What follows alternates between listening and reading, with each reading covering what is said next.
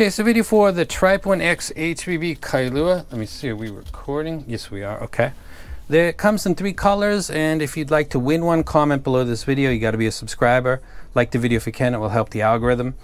I'll give one of each away to people that comment below. This is probably one of the best collabs that I've done.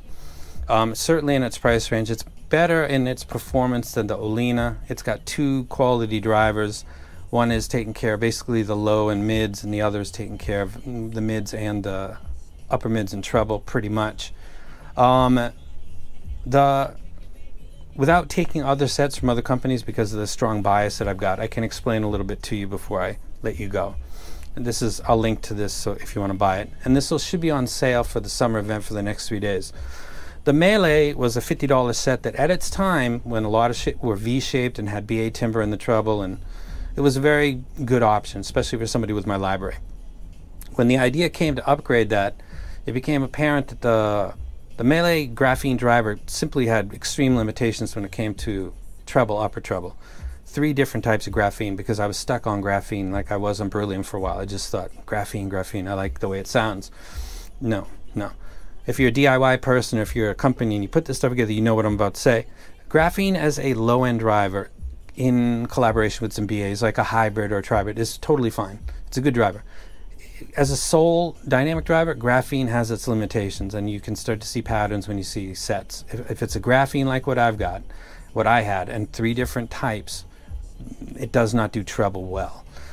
So the idea of the Olina was to go away from that and to take a known driver from a set that had matured and been through the hobby and had already had its moment.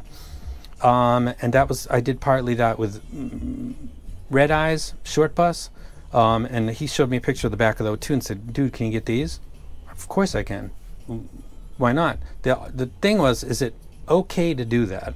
Contact, I said, can you get this driver? And they looked at it and said, sure. And I said, is it okay to get it because this is from the O2? And they said, wait a minute, let me check. A couple hours later they get back and said, should be no problem. How many do you think we need? I said, well, we're taking about a $300 set, and we're taking the same engine and putting it also in a metallic shell. So I think you should get a lot, which was a good call because they sold a bunch of them. The Olina had some issues with the mesh because of moisture that got built up. That was fixed to some extent with the Olina SE. This doesn't have that same mesh because the mesh that those had isn't even available anymore. When talking about the development of this several months ago, they said, we can't get the same dampening as the others, but we can try. And I said, whoa, no, don't try. Whatever you've been using recently, go ahead, like the Piccolo and whatever is providing you that, let's go ahead and do that. And they said, okay, so bullet dodged. So the O2 was a set that was, and still today is regarded as a very, very good option for a single dynamic driver, particularly for people that are spending in that price range. So basically took a set that was $300 to $283, brought it down to $99, and at the time I thought this is when Chi-Fi works. This is the whole point of it. The margin of profit is smaller, but the sales volume goes up. It's really a win for pretty much everybody around, as long as there's no toes being stepped on. And at the period of time that had gone from when that was released to when Olina was released, in Shenzhen, Guangdong, in that area, that was an acceptable amount of time, and people were spoken to and checked with. The Kailua is slightly similar. It contains drivers that are in a set that is known and is very good, the lower driver, the full range, but I'm less able to explain that to you because it's okay, it's been accepted, and the tuning is completely different, but it's getting into OEM in this hobby is something that companies just don't want to get into. They don't want to, this company's related to that. Oh, they're actually not, but they source from the same place, and that's not a discussion that anybody wants to have, so we won't have that here. Suffice to say that the idea of the Olina has been shared on the Kailua. It contains high quality drivers. Its cable is decent. The shells are good. They're metal.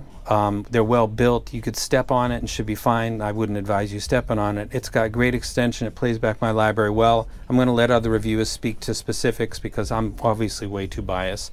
But I wanted to say that the Melee lessons were learned and taken to the Olina, and the Olina was taken to the Kailua. So never underestimate Chi-Fi, and I mean that in a good way. I mean that they can take things that are in one price range,